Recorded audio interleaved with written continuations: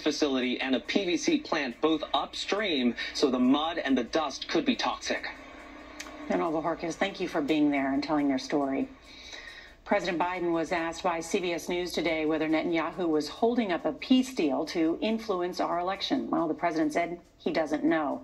But in the meantime, the fighting rages on against Hamas to the south and Hezbollah to the north in Lebanon, where thousands, tens of thousands of Americans are tonight. CBS Imtiaz Tayeb spoke to a U.S. veteran who is having a hard time getting out. The last time Iran's supreme leader led Friday prayers in Tehran was nearly 5 years ago. With the barrel of a machine gun in hand, he had a message for Israel. We did it once, he said, and we'll do it again. Ayatollah Khamenei was talking about Iran's ballistic missile attack on Israel Tuesday night. Retaliation for the killing of his close ally, Hezbollah leader Hassan Nasrallah, in this massive strike in Beirut 1 week ago. Since then, Israel has been targeting the group's strongholds relentlessly, devastating civilian areas, and displacing more than 1.2 million people. And I sat in the living room floor with my wallet, my phone, my passport, just in case in any moment I had to run. Shaniak Chaudhry eventually did have to run.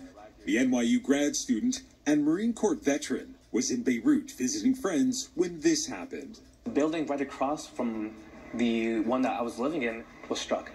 Was struck, yes. The U.S. and other countries have started evacuating citizens, but Chaudhry has had a hard time getting in touch with the American embassy in Beirut. Have you actually spoken to an actual person at the embassy? No, absolutely not. I'm constantly going on Twitter, looking at the Embassy of Beirut's Twitter page, and they haven't updated anyone the last 4 or 5 days. 4 or 5 days? Yes. So you're really in this information black hole. Yeah. I just feel like they just don't care if you are in America or not. Now, Chaudhry still has no idea how he will get home, as Israeli strikes across Lebanon only intensify. So far, over 2,000 people have been killed in the attacks, a figure the UN is calling totally unacceptable. Nora. Imtiaz Tayeb, thank you.